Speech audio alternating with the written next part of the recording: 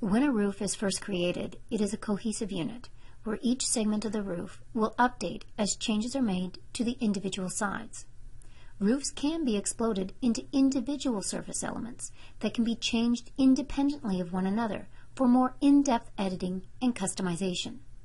To break a roof into individual surfaces, select the roof, right-click, and choose Convert Roof to Surfaces. The catalog will appear, and you select the roof material you want to use for the individual pieces and click OK. The roof is now independent surfaces. Revising one will no longer affect the adjacent surfaces. Each edge of a roof surface has a definition applied to it that determines its appearance in 3D, the properties available to be applied to it, and if that segment is quantifiable or not, allowing you to only quantify certain sections of the roof.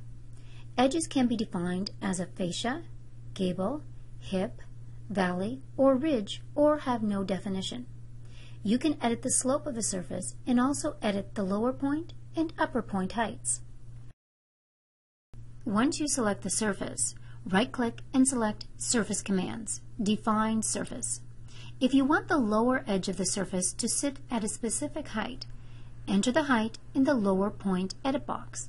Then click the lock icon to lock that value in. The lower point height in the dialog is the height off the floor on the current location. Looking out to the model, it publishes the height from grade. If you want the upper edge of the surface to sit at a specific height, enter the height in the upper point edit box. Then click the lock icon to lock that value in. Otherwise, this value will be a variable depending on the lower point height or slope value. Either the lower point or slope value fields must be unlocked in order to be able to enter an appropriate upper point value. If you want the surface to have a specific slope, enter the slope in the slope value edit box. Click OK to accept the new values. You can resize or reshape a surface by clicking and dragging its edges and corners. To resize the surface, click and drag the solid blue grips located at the center of each edge. Alternatively, you can use the Move Edge tool on the right-click menu to move an edge as well. To reshape the surface, click and drag the hollow blue grips located at the corners. Alternatively, you can use the Stretch tool on the right-click menu as well. You can add nodes to the surface edges to create more grips for stretching a surface into a different shape.